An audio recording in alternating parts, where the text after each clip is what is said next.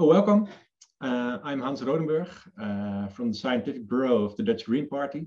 We're hosting this webinar as part of a project of the Green European Foundation called Cities as Places of Hope. And in this project, we bring together local politicians from all over Europe and highlight inspiring examples of green local politicians who are really making a difference in their cities. We have two guests who will both give a presentation of about 50 minutes. And after both those presentations, we start the discussion. Now, the first guest is, I would like to introduce tonight, is Tom Lloyd Goodwin. And Tom is an Associate Director of CLES, which is pronounced CLES, if I'm right. And that's the National Organization for Local Economies. In Great Britain. They help city councils all over the United Kingdom to develop economies that bring maximum benefit to people and places within the limits of the environment, or so it says on their website. And one of the ways in which they do that is through the concept of community wealth building that we are talking about here tonight. CLES is one of the most important drivers in the United Kingdom of community wealth building. And Tom is here to tell us all about it. So Tom, great to have you here, and the floor is all yours. Thanks so much, Hans. Thanks so much for inviting me here this evening. It's a real pleasure, as always, to be kind of here in the Netherlands, albeit virtually on this occasion. I wish we could be together in person. The Netherlands was actually the last place that I visited before we went into lockdown. And I was talking about community wealth building in Rotterdam, actually, to a number of community groups. So it's great to see the concept continue to gain traction. It's great to hear that you're thinking about community wealth building in Amsterdam too. Obviously, Amsterdam's embraced donut economics, which is great. If any of you are interested, we recently ran a webinar with Kate Rayworth, the author of Donut Economics. That was at the beginning of September. We were exploring the significant overlap between community wealth building and donut economics. So do go onto YouTube and have a look at that if you're interested. But this evening then, I'll talk about, I'm here to talk about community wealth building, obviously, and I'll talk about the way in which we've been working with numerous localities across the UK to implement community wealth building strategies on the ground. I'll talk a bit about theory, but I'll also talk about practice, of course, and give some practical examples of the kind of work that Claire's has been doing. So I hope that all sounds okay. Hans, you've already given a good fulsome introduction, but just a little bit about me and Claire's just before I kind of crack on. So as you said, yeah, I'm Associate Director of Policy here at Claire's. I head up a team that writes all of our publications. I come and talk at events like this and generally look to articulate CLES's view on the political economy. CLES, as you say, is the National Organisation for Local Economies. We're all about progressive economics for people, for place and for planet. And we've got a firm commitment to places and communities who are experiencing social and economic inequality and lack of opportunity. And our fundamental aim really then is to achieve social justice, good local economies and effective public services for everybody, everywhere. So let me start just with a bit of context setting and saying something about the moment that we're now in and why we need a different approach to economic development, and why community wealth building is so relevant right now. So for the last 18 months, of course, we've been in the grip of a major public health and economic event, potentially, well, definitely unprecedented really in its magnitude in peacetime. But it's really important to say that even before COVID hit, that our operating context was already affected by many long-standing and intersecting crises. So despite the fact that economic growth has risen dramatically since the 1980s in countries like the UK, in countries like the Netherlands, where it's nearly quadrupled, recent statistics show us that actually, you know, our economy is failing to deliver for people, for place and for planet. I'll refer to some UK statistics, but, you know, my sense is that they're pretty similar in the Netherlands too. But in the UK right now, poverty is at a record high. Almost 1 million people now have no guaranteed work from one week to the next. They're on 0-hour precarious contracts. Life expectancy has recently stalled for the first time in a century in the UK, particularly in areas of deprivation. It's actually starting to go backwards, so a truly shocking statistic, really. And of course, we all face the ongoing mortal threat of climate emergency, the full fury of which seems to have appeared almost everywhere this summer, where we've seen waves of violent heat, violent rain, smashing records, killing hundreds of people, and reminding us that unless we urgently change tack, that our planet remains on a pathway to human-made destruction. And the worry, of course, is that at the moment, there's this kind of sense of, oh, let's get back to the old normal. Let's get back to our offices. Let's get the roaring 20s up and running. But based on what we had before COVID-19, this amounts to little more than let's get the old patterns of wealth extraction, poverty, inequality back into play. And there's a strong sense then, I think, that if the purpose of our economy is to be more than just a wealth generating machine for an elite group of people, that given where we are at the moment, that our economy is failing to deliver for people, place and planet. But of course, with alternatives like community wealth building, we do have the promise of something different. So let me move into an exploration of this concept. So community wealth building in a nutshell then is about trying to harness the power of large institutions, and particularly public institutions, and to start to enable local economies to grow and to develop from within. And we refer to these large institutions as anchor institutions. So, large institutions that are rooted in local communities that can start to use their size and impact to improve economic, social, and environmental well-being. So in practice, this means local councils, hospitals, universities, but potentially also the private sector too, if they can be convinced to focus on more of a triple bottom line approach, so concern for the environment and workers, as well as a drive for profit. So, how do they use their impact to do this then? Well, first and foremost, it's about establishing the right kind of economic strategy. And here there's a particular role for local governments, for regional governments. So at CLES, we talk about the importance of trying to build inclusive economies. So economies that are focused on social goals, social justice, environmental sustainability, and prosperity for everybody. Economies that decouple this idea that economic success is contingent on growth and recognize that continual growth on a finite planet with finite resources is of course impossible. And this really requires abandoning gross domestic product as the leading GDP, as the leading indicator of economic health, and to instead adopt a broader set of metrics. So livelihood, well-being, happiness, poverty reduction, carbon reduction too. So we need our economic strategies to have more of this kind of focus. What we also need in our economic strategies is a commitment to reshape business support at a local level and to focus on stopping wealth being extracted out of our local economies and committing to growing more socially productive forms of business where the focus is not about maximizing profits to distant shareholders. And we call these kinds of businesses generative businesses. The profit and surplus is shared more broadly between owners and workers, allowing wealth and opportunity to flow through to local people and to local places. So in practice, this means more social enterprises, more cooperatives and worker-owned businesses, as well as private businesses that, as I say, are committed to the triple bottom line. So in addition to the strategy and the reshaping of business support, it's also about harnessing the everyday practices of these large anchor institutions for greater economic, social, and environmental impact. So, the large councils, universities, hospitals spend billions of pounds within our local economies. So can more of this money be directed towards more locally productive forms of business, enabling that wealth and resource to be kept within the confines of the local economy?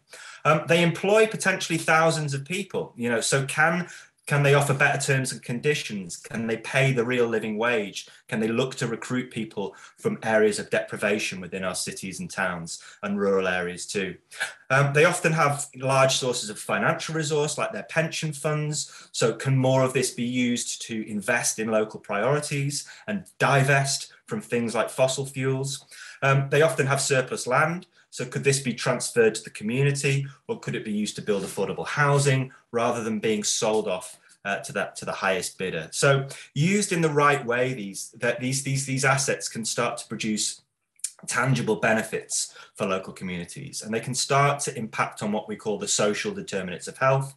So things like health, income, economic equality, job stability, a sense of agency and purpose, and access to safe and affordable housing. So to illustrate the way in which we can start to do this at a local level, let me turn to some practical examples of our work at Clares.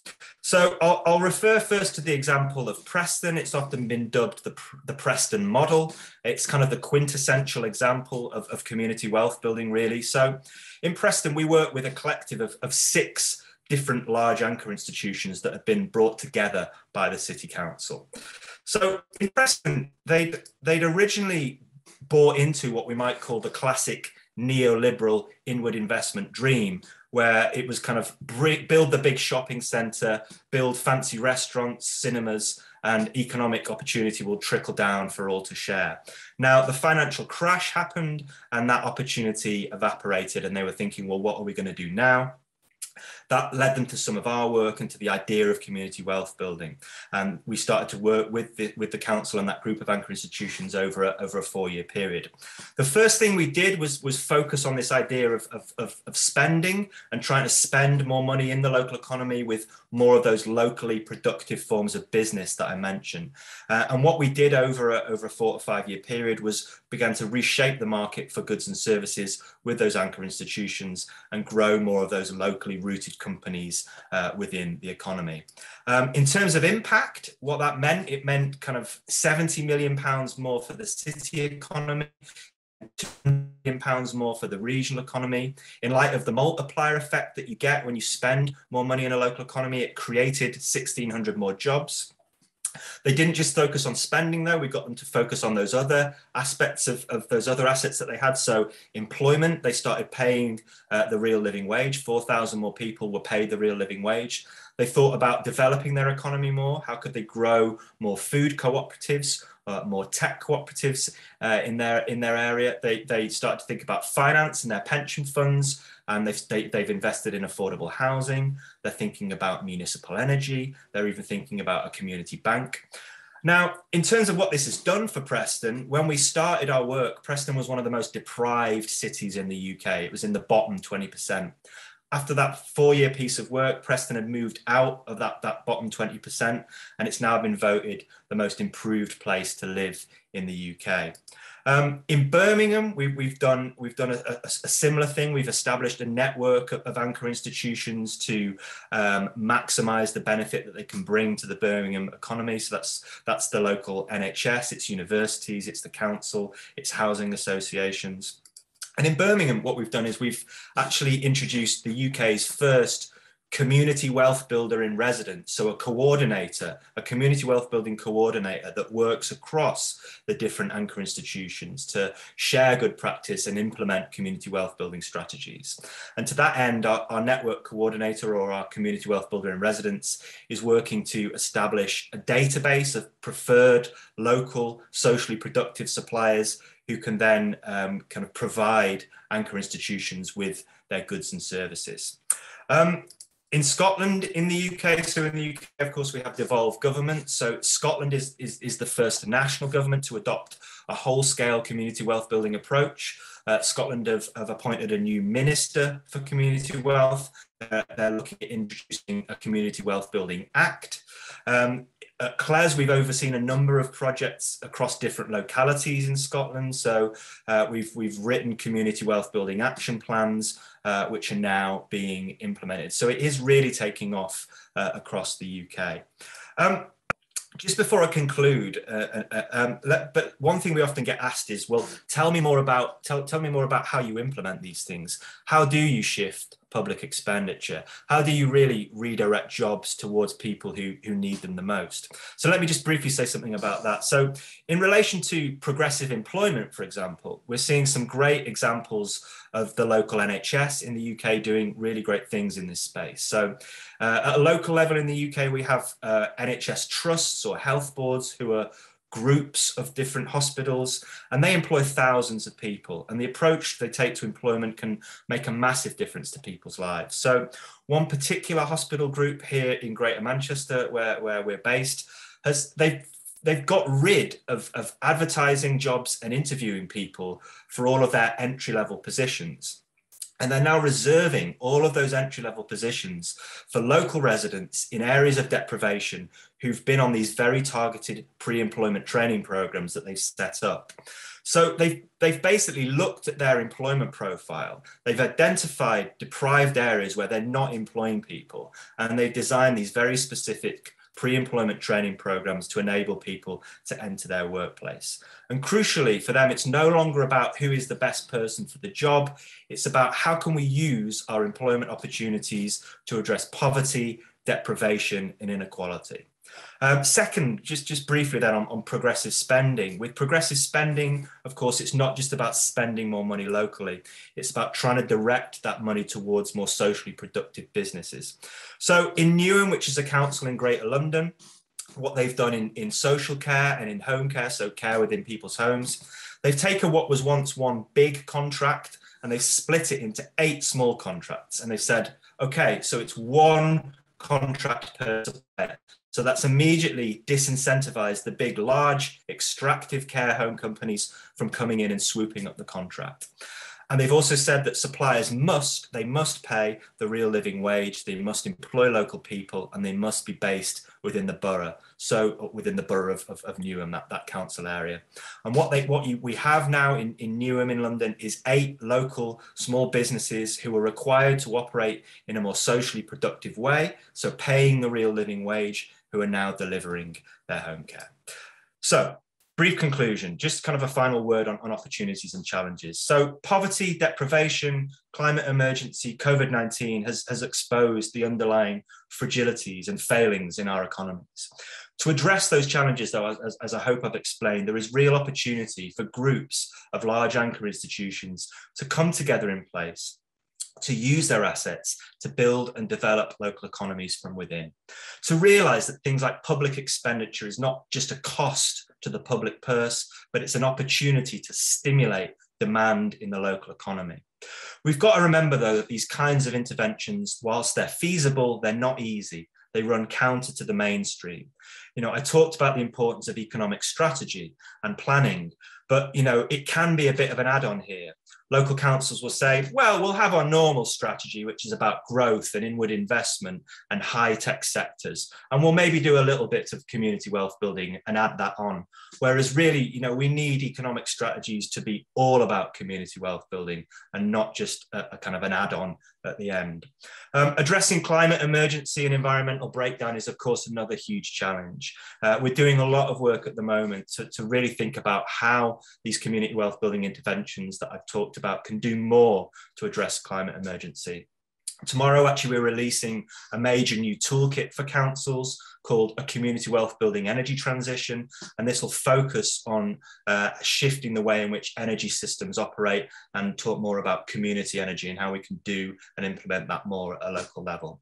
Despite these challenges, though, final word, despite these challenges, though, given where we are in national policy terms at the moment with the kind of policies, you know, our government, certainly in Westminster, are coming out with, it really is the local level where we must do battle for social, economic and ecological justice. Thank you.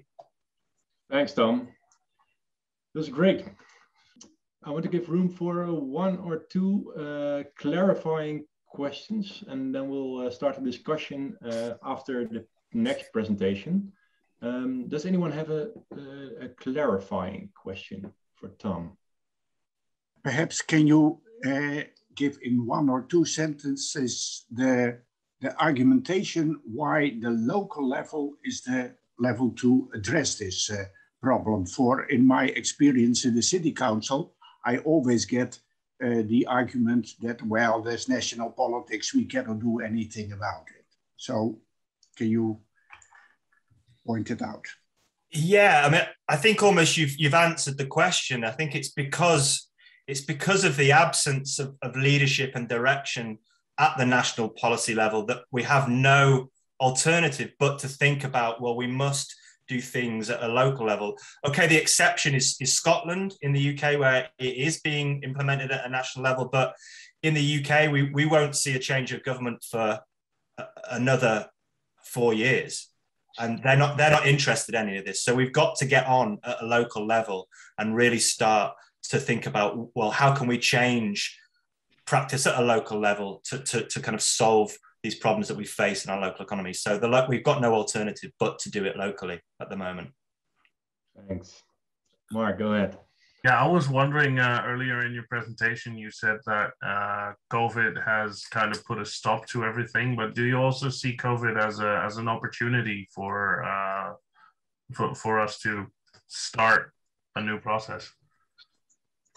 I do. Well, certainly our national government in the UK is, hell-bent on us getting back to normal and getting back to our offices. But when I speak to a lot of economic development teams in local councils in the UK, they're kind of like, yes, COVID was that wake-up moment where we realized there was a disconnect between our economic development practice and outcomes for people on the ground. So I think it has been a motivating factor and a recognition that I think that, and those other statistics that I mentioned, we did have some very shocking statistics just before COVID, those statistics about life expectancy going backwards, poverty at a record high. I think that has been a big wake-up call for people. But yes, COVID has been motivating. Thanks. Thank you. The second guest of tonight is Simion Blom. Simion has been a council member for the Dutch Green Party GroenLinks for 7 years now in Amsterdam, and was a candidate also for the Green Party at the national elections this year. As a council member, Simion has always worked to achieve a more just and inclusive society, and especially in the social-economical weaker neighborhoods of Amsterdam, like the Bijlmer. And in his endeavor, he launched an initiative called Meer Waarde voor de Wijk, which translates as more value for the neighborhood. He did this together with his colleagues Imane Nadif and Femke Roosma. And it's a plan that resolves completely around community wealth building. And he's here to tell us more about it. So welcome, Simion, and the floor is all yours. Thank you so much, Hans. And thank you the people from het Wetenschappelijk Bureau for organizing this event and for the invitation. And of course, welcome to everyone who is listening. I think it's really inspiring to have you all here and to hear and look at the presentation of Tom, because I really recognize a lot of things. So further in my speech, I will tell something about it. I realized that it's really interesting to talk about economics, and I never knew that it will be this interesting as it is. I'm really enthusiastic about it. And it has to do with the way that this approach is a new, innovative, circular approach. It's really what we need. It's different than the neoliberal dominance we have here in the Netherlands. My name is Simion Blom, and I am a proud member of the Green Party in the Netherlands. And as the introduction said, I am also a member of the City Council. And the reason why I became political active lies in the reason why we introduced this new approach. Because inequality has been increasing in the Netherlands and also in Amsterdam for years. We see that inequality is more concentrated in certain districts in our city. For example, Amsterdam Southeast, the Bijlmer, the district where I grew up, the district where I live, and also the district that inspired me to become more active in the society and in the politics. As far as GroenLinks Amsterdam is concerned, we, from the moment we became the biggest in the city for the first time, we got in power, we introduced a Southeast master plan. And we aim with that master plan to stop the growing inequality. And as I said it already, It is especially districts like Southeast who face that the negative aspects of inequality. We see it in deep poverty. We see it in social issues like criminality, and that needs to stop. What we said, when you want to invest in something like a master plan, a plan that will take 20 years, it will be a plan of 20 years, we should invest in the basic. And the basic is that people should be able to earn enough money so that they can live and not survive.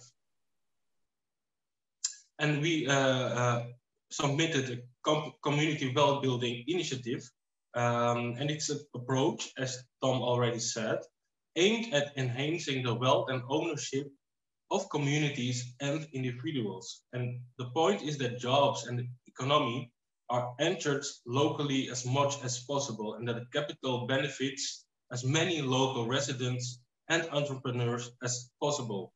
This provides more local stability. That is what we really believe. We want the positive international experiences, as for example, Preston, to inspire us and other districts in Amsterdam to do the same. And we are proud that during the negotiations on the Corona crisis, the coalition agreed that we should invest on this way to get out of the crisis. And Amsterdam Southeast is in the Netherlands, the place where the most money is earned per square kilometer. And as said, it's also one of the poorest areas in Amsterdam and in the Netherlands. We have a lot of headquarters of international companies and also national companies here in this same area with high poverty rates. How can that be possible in such an area that so much wealth is accumulated, and at the same time there is so much poverty? And we see that we need to make the right choices, especially when it comes to our economy and the way wealth is distributed. Together with experts from Southeast, we have thought about how the money earned in Southeast can also flow back into the districts so that the residents and entrepreneurs can benefit better. And of course, this approach is not a ready-made solution, but a proposal for a sustainable cooperation, especially a cooperation between the municipality, various people, initiatives, organizations, and companies in Southeast to build a new economy together. And what are we going to do then? First, we will do research on how does it look, how does the capital flow looks in this area? What comes in and what goes out? What goes out in the pockets of CEOs, in the pockets of shareholders, and we also will do research on the way our informal economy looks like. We have a big informal economy in Southeast. We have a lot of people who are baking cookies at home, who are making, who have a catering, who are making clothes at home. We also have a big illegal taxi circuit. We call that snodders. And people do that because they don't earn enough to live. And we are going to research how does that money flow looks like. We also will facilitate an incubator for cooperations. We have a lot of people with good ideas, but sometimes they need inspiration from international examples. Sometimes they need training, a course. Sometimes they need money, a start capital to invest. And I'm so proud to see that here in this area, we now are busy with a windmill in the Kaapbuurt, one of the vulnerable areas in our city. But the local residents will have their own windmill as a cooperation. And I said, the benefits of that cooperation why don't we put it in community well-building? So it can really be circular. Also, what we're going to do, of course, we will make agreements with institutions, with enter institutions, and also companies to hire local people more. As I said, it's one of the areas in the Netherlands where per square kilometer the most money is earned in the Netherlands because of all the headquarters, but not many people from this area work in those headquarters.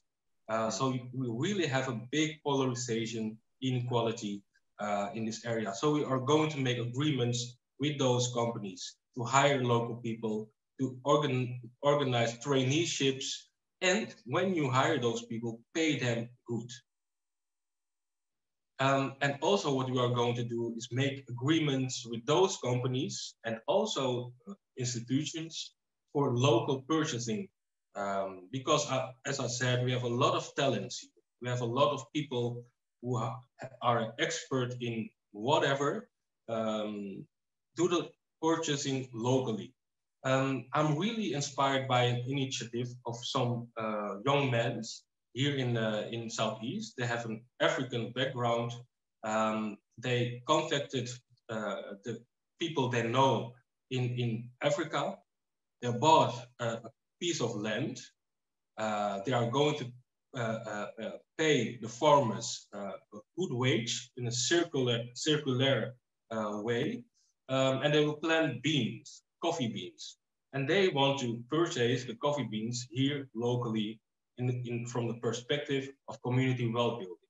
So it's really circular the way we are doing it. They will hire young people, they will train young people, and for us it's important the way those coffee beans are produced.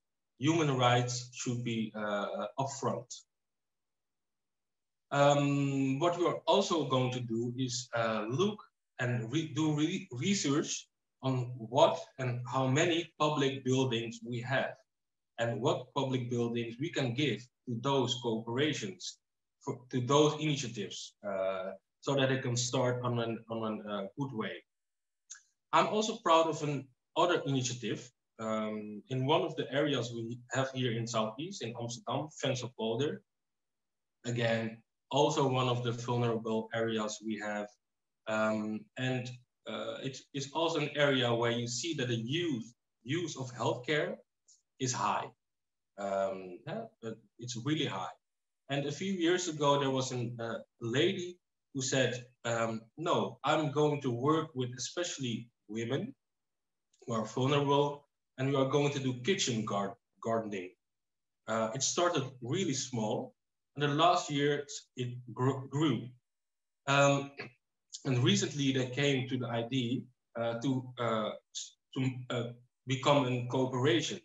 They are really big. They have several kitchen gardening places. They have won a lot of prizes because since their initiative started, you see better quality of life because of social cohesion, because people are meeting each other, because they are doing something with green things, with vegetables. It's really positive. They are going to make a cooperation and they will sell the vegetables they planted. And better, with the money they earn, they will start another cooperation. And they call it community wealth and health. Since we know that the use of healthcare in that area is high, we know that the contract, the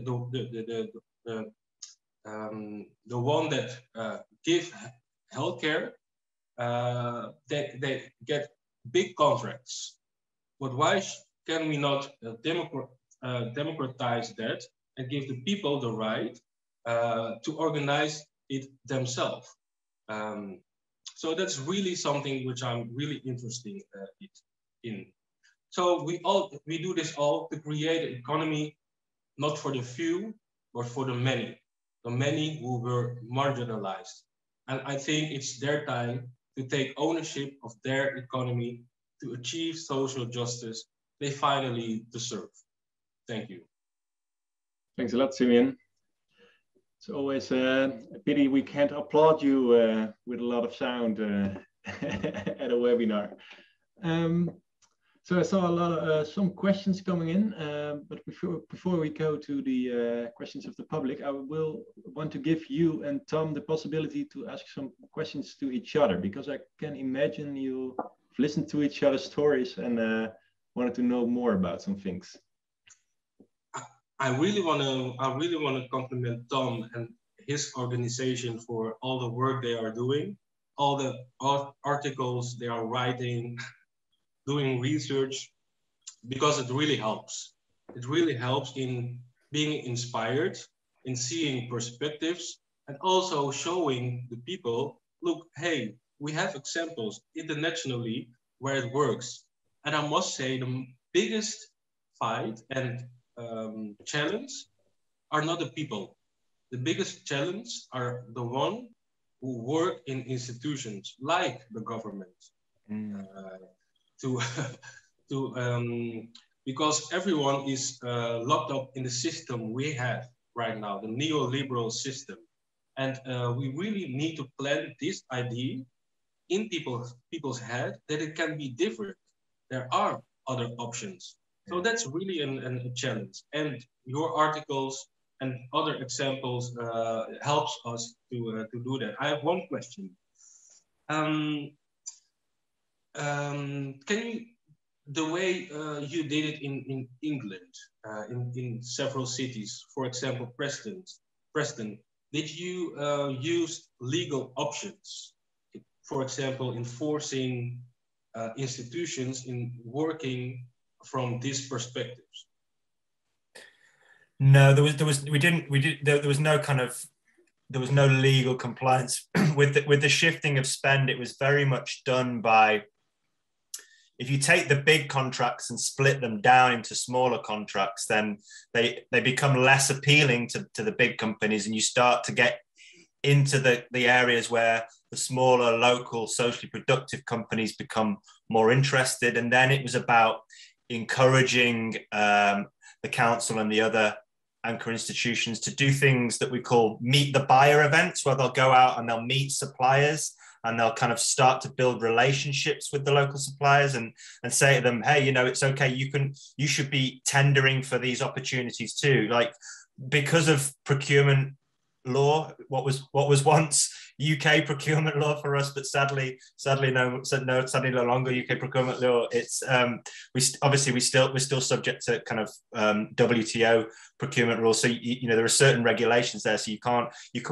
just hand out contracts to people. So you have to do it within those kind of constraints. So, but no, there was no legal compliance. It was done through kind of negotiation and kind of, you know, talking to people and building relationships. Yeah. Okay. Thank you. But yeah, I mean, it was wonderful to hear your input, Simion, and it's as inspiring to us to hear that other places are, taking these ideas and running with them too, and contributing your own methods and practices and approaches. I thought, the kitchen garden idea sounded fascinating. I don't know whether you've started to kind of think about, well, could the kitchen garden start to supply the big anchor institutions with food? Would that be a mechanism that you could start to help that kitchen garden to grow and to be bigger? So that's really one of the name of the kitchen garden is Bloei en Groei. So for the Dutch people who are interested to know more, Bloei en Groei, they are really an example in the Netherlands, especially when you look at the group of people they can reach. Yeah. But that is their plan, to sell their vegetables to the anchor institutions. Yeah, and I agree with our policy is to facilitate that, to help, maybe invest, opening doors, having the conversations with the hospitals, the schools, the big companies, so they can sell their vegetables. So those people can better their lives, because the reason why they have health issues has to do with poverty. You make a really important point though as well, Simion, at the end there, where you say that the barriers are often the institutions themselves. I think that's what it's what I was trying to say at the end of my presentation, where it's often officers within the councils who might be saying, well, actually, well, we can't do that, you know, and they're very used to, they're enshrined within a neoliberal way of working, they're enshrined within a particular model, and it's not necessarily their fault, it's just the way that the way that people have been working for the last 30 years means that it's very difficult to say, let's stop thinking about inward investment and bringing in these big multinational companies and to think more about trying to grow locally socially productive businesses. Is that a challenge for you within Amsterdam Council as well then? I think since we are the biggest, so we now have that experience as a party that is in power. That is our biggest challenge. Putting it in people's head that we can do it different. That growing of the economy is, why should that be the only aim we have as a society? When growing of the economy means in our system that inequality increases and that it has a negative aspects. Why can we not do it from a donut economy perspective or a circular perspective? So it's a challenge, and that's why I think it's important to grow a movement. So I'm so happy to see that there are Dutch people here in this webinar. We as a people, we can do it, you know, in creating this movement. So this can spread further in the Netherlands. Let's do that. Yes, and that's a good moment to let the people speak. Does anyone have a question for Simion or Tom? It was very interesting to hear that Tom says EU procurement law sadly no longer is UK procurement law.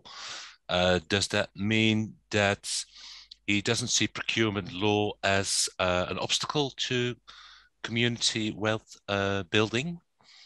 And a second question is linked to that. EU procurement law, of course, gives companies from abroad a chance to bid for government contracts, and that might not always be bad in view of let's say cross-border solidarity. If the municipality of Amsterdam want to develop a computer program or an app, they might say we want it to be done by developers from Amsterdam, but there might also be a Bulgarian startup able and willing to do the job.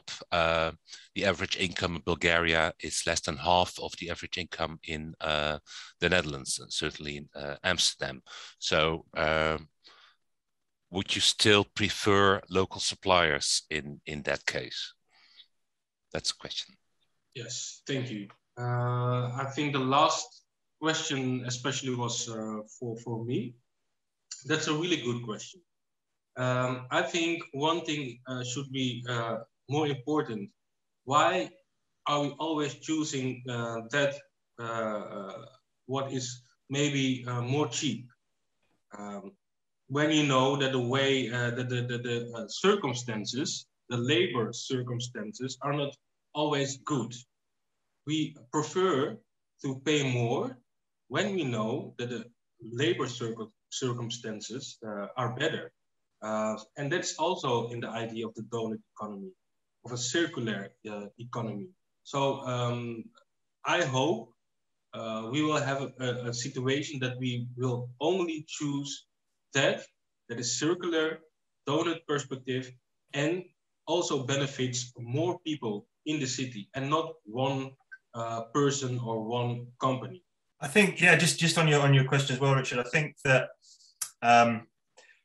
EU procurement law doesn't have to be a problem. So the work that we did in Preston was done within the context of us still being part of the European Union. And I suppose to get over some of those problems, that's why it's important to break the contracts down so that they're not the higher value ones. If we see listen, there are some contracts where maybe it does make sense for it to kind of be a big multinational to deliver it. Maybe, we're not saying every single contract necessarily has to be delivered locally, but kind of there are so many more contracts that could be, and there's so much more that we could do to support a local economy. And I think, you can get around some of those requirements of EU procurement law by making the contracts. If you have a lot of smaller contracts, then you don't have to go out to tender in the same way as you would do as it being a bigger contract. The local is important, as Simion says, but as I was saying as well, that it is more about the type of organization. Well, it's as much about the type of organization as it is about how local it is. So your point about a startup, you could use one. You could use a startup perhaps because it's delivering a social benefit. But if there is obviously, as Simion says, if there's a particular need within Amsterdam to kind of develop the local economy, then why wouldn't you favour the Amsterdam economy over the Bulgarian economy? Amsterdam has plenty of problems of its own that it needs to solve, and using procurement and spend to solve them should be a mechanism that's available to you and used, I think. So yeah. All right, thanks. I also see Mark has raised his hand. Yes, next year I will actually be running for our representation in the neighborhood of Pernis in Rotterdam. And I was wondering,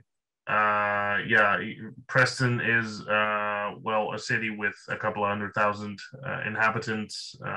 Amsterdam, Southeast, not sure if it's 100,000 plus, but still pretty big. How local can you go with community wealth building? Is it something that could be implemented in, say, a small town of 5,000 inhabitants? I would say so. Yeah, I mean, you're always going to have, even towns with the 5,000 inhabitants, they're probably going to have a local municipality. There'll probably be a hospital. There might be a college. There'll be housing associations, perhaps schools, public institutions where you can start to think about, harnessing these assets in the kind of way that we're talking about. So, but of course, context is very different. Community wealth building would look different in a town with 5,000 people than it would look like in Preston.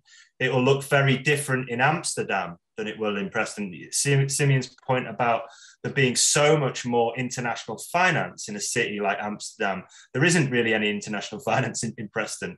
So it's a very different set of context. So community wealth building in Amsterdam might have to do more about thinking about how do we deal with international finance. But yeah, I'll let Simion perhaps speak to that point. But yeah, I think it can work anywhere, but it's going to be different. I think it can work everywhere. Southeast has almost 100,000 people.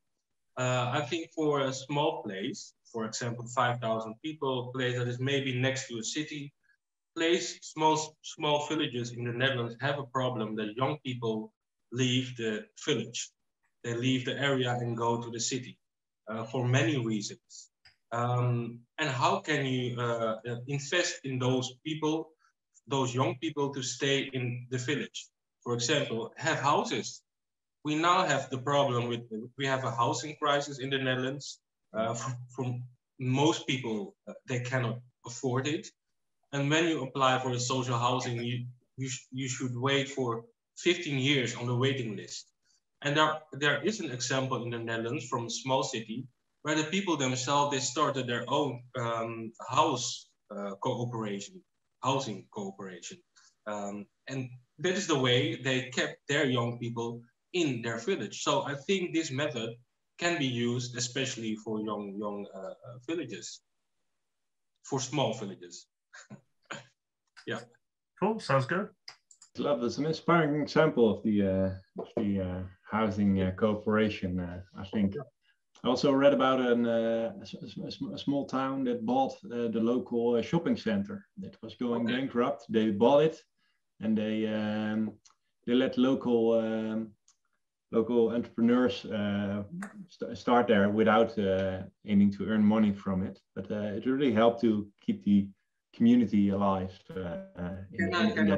Can I reply on that really short? Because I know there are many people who want to ask a question. The example you gave about the shopping center. I really want to invite people who are listening to come visit Southeast, the Bijlmer. A lot of people, they go to the arena, to the music industry, but try to come a bit more into the inner part of Southeast, into the shopping center of Amsterdamse Poort. We have CBRE, who is the owner of this shopping center. I don't know if you know CBRE, but if there is one example of a capitalist CEO, shareholder company who has no interest in people who live in an area, then it is CBRE. And you see it. We have the emptiness of it. We have a lot of shops who are empty for maybe 8 years. Maybe 50% of the stores are empty. What does that mean for an area? The way you can live in an area. What does that do with safetyness, with a lot of problems? Already we had those problems as one of the vulnerable parts of the Netherlands. And the government can do nothing because they own the place. They own that public space, since it is possible because of our neoliberal way of doing that. So I really want to invite you to do that. And I'm inspired by this example that those people, they bought the shopping center. I'm going to do research on that. Nice. I see some other question by Wopke van der Kolk. I have a question for Simion, because you told about the headquarters in the area of Southeast Amsterdam. Can you regulate their settlements in the area, because they take their own workers with them? Can you regulate that kind of things, that they can take 50% and the rest they have to hire in from the area? Yeah. We cannot force them. We cannot force them to do that. In the proposal we submitted, we asked the mayor Femke Halsema to do research if we can force them. It is not easy, and we think it's not possible yet, since of the neoliberal system we have. So the way we are going to do is talking with them, stimulate them to cooperate with us. And of course, we are really going to do research on what harder ways we can think of in maybe forcing them, but we don't really have a lot of options, I'm afraid. Seems like one for the national government, indeed. Yeah, the national government we have is already so liberal for more than 10 years. So we see the effect when we look at inequality, and especially these areas. When we look at all those young people who use violence or do drug smuggling, there's nothing that's not good, of course not, but it comes from somewhere. 10 years ago, it started when they needed to be helped. But the youth care was getting cuts. And we now see all those vulnerable people. I think everyone who is Dutch here recognizes it, that you see a lot of vulnerable people on the streets now. And that's the system we got from them. So we really need to fight this and start a movement, because it can be different. Yeah, and I thought it's easier for expats to get a home. There are some regulation to make it easy for them to get a home in the neighborhood of the headquarters, I thought. So it's so... The only thing is that they can afford it because their company pays 2,000 euros a month. That's the only thing that talks, money. Yeah. I'm afraid. And what we do as a city, we try to be a fearless city. Since our national government is not, is doing things different, we look at, how can we solve it? I want to respond on that, but it maybe takes it too much away of the team, and I hear myself talking a lot now. No problem. You're still saying inspiring things, so don't worry. We're running towards the end of the webinar, unfortunately, but I think the webinar so far is a great success. So we're really planning on planning some more on local economies. I think there's still room for one more question.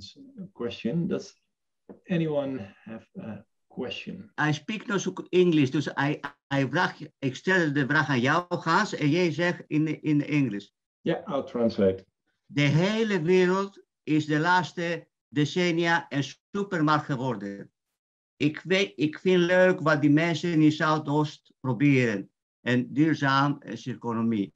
Maar is dat reëel? Omdat ik vind persoonlijk een utopie. Gezien dat jij bijvoorbeeld als ondernemer, ik woon in de andere kant van de wereld, ik produceer product A en de prijs is voor jou aantrekkelijk wat mij in komt te doen, wat iemand anders van jou staat. Dus ik denk dat gewoon een beetje utopie.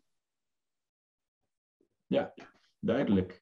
I think this is one for Tom. He has a lot of experience, I think, with especially this question as well. The question was: is it a bit of a utopic idea to think that you, as a local economy, can change the global neoliberal system in which, of course, when you want something, you're going to buy something that's made in China. That's a lot cheaper. How can you change those economic processes as a local politician or as a city council? Well, I mean, that's quite a challenge. I mean, it's a challenge that we all face is kind of challenging the global economic system as it is. But I think, Simion's point about this being a movement and, solidarity and starting out with small incremental steps and sharing ideas and showing the power of how these ideas can work in place is the way that we have to start. We have to start somewhere. We have to take small steps to challenge the system that we have. We can't pretend that it's going to end the dominance of neoliberalism overnight, but with the success of areas like Preston, we've seen, as I was saying in my presentation, Scotland is a national government now that is committed to community wealth building as a set of economic principles. That feels like quite a big win to me. The fact that in Amsterdam you've adopted donut economics, you're trying to implement community wealth building principles as well. I think these are all wins, and we've got to kind of stick together as a movement and celebrate them and publicize them as far as we can. Be kind of talking about them on social media, contacting journalists, talking to journalists about it, celebrating it, trying to get it into the national media, talking about it on the radio, on television, wherever we can. It's through those kind of steps that we can start to incrementally challenge neoliberalism, but it's not going to happen overnight, and it is a challenge. Arnie, you had a question. Yes, I'm thinking about the anchor institutions and the difference perhaps between United Kingdom and the Netherlands. And it's related to the question of the big cities and the small villages in the land. In Holland, the last 10-20 years, the government has diminished the anchor institutions. They have become more through the market, neoliberal. So I have the idea we don't have so much powerful anchor institutions. They have a lot of restrictions.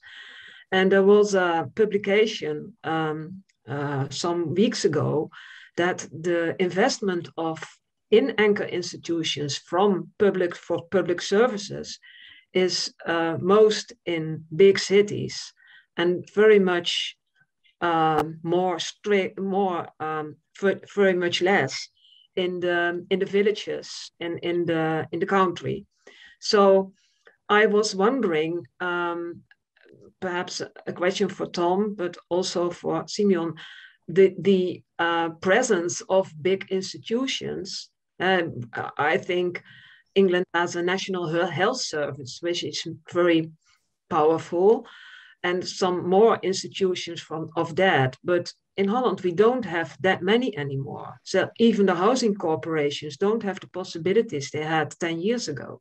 I think it's not so different in England. We've also seen the erosion of public institutions and the outsourcing of services to the market, which has again diminished power. What we are seeing in the UK though now is, again, through the adoption of these progressive ideas, is councils starting to insource some of the services again. So take services that they had once put out to the market and bring them back under state control. You know, we're seeing that a lot within social care at the moment. So, you know, I think there is the opportunity to swing the other way. Yeah, I mean, we do have the National Health Service, but again, there are actually quite a lot of restrictions on the National Health Service. That's like, we could do a whole other webinar on the challenge of trying to bring the National Health Service into this discussion. It's not as easy as you might think, but they are doing a lot of good stuff and it's getting better. But yeah, I think, you know, it's not so dissimilar. And I think, again, it's through the adoption and proliferation of new ideas and alternative ideas and challenging old traditional ways of doing things that we can start to move forward. Thank you. You want to add to that shortly, Simion, and because you have experience, of course, with getting anchor institutions along in the Netherlands, or do you also think it's something else in the small cities, small towns? Of course, I recognize what you said about the situation in the Netherlands, but I think there are more options than we think, than you might think. A lot of semi-public institutions, they do something with income. They still have power to do their own thing. And one example, what we did, it also has to do with power. We should create a situation that the Greens in Europe, the Greens in Netherlands, become more powerful. What we did when we were in charge is we stopped the selling of public facilities, of public buildings, for example. Before we were in power, the VVD was selling all the buildings, the public buildings, but we stopped that. And we want to facilitate all those initiatives in those buildings. So there are options possible, small, sometimes bigger. Thank you. Thanks. All right, the last question. Fred, you have your hand raised.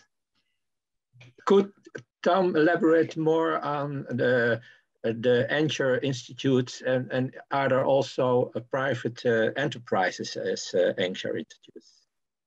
Yeah, I can. I mean, it's a good question. It's a good question, Fred. I mean, it's actually an area that it's not so advanced at the moment. I think we're not typically, when we've got these groups of anchor institutions together in a locality, it hasn't as yet involved big private institutions coming on board, but we don't want to deny the possibility of that happening in the future. We're tentatively, in some areas, we're seeing perhaps large football clubs thinking about coming on board as key anchor institutions. But yeah, it's more, I talked about private institutions because I don't want to discount them. I think that my hope and ambition is that, again, as this grows, that corporate responsibility within bigger private institutions will start to say, well, you know what, we should be thinking about spending our money in a more progressive way as well. We should be thinking about employing people from areas of deprivation. We should think about how we can use our land for the benefit of our community. So it's a bit more aspirational at the moment. We don't necessarily have any private institutions part of those networks at the moment. All right, thanks, Tom. And that was the last question for tonight. But it doesn't have to be the last question you ask to each other. I really encourage you to keep on talking. As Simion said, we have a communication channel within GroenLinks for all the council members. Plek, please start sharing your policy examples there as well. And of course, at coming webinars, I hope to organize some more next year. For now, I would like to thank Tom and Simion for your inspiring talks. I really learned a lot of it, and I've already read a lot about community wealth building, so I was glad you had to tell some more about it. I really learned something. Thank everyone else for adding to the discussion and asking great questions. So I hope to see you all at the next webinar. Goodbye. Thanks so much, everybody. It's been a real pleasure. Real pleasure. Thank you. Thank you. Thank you.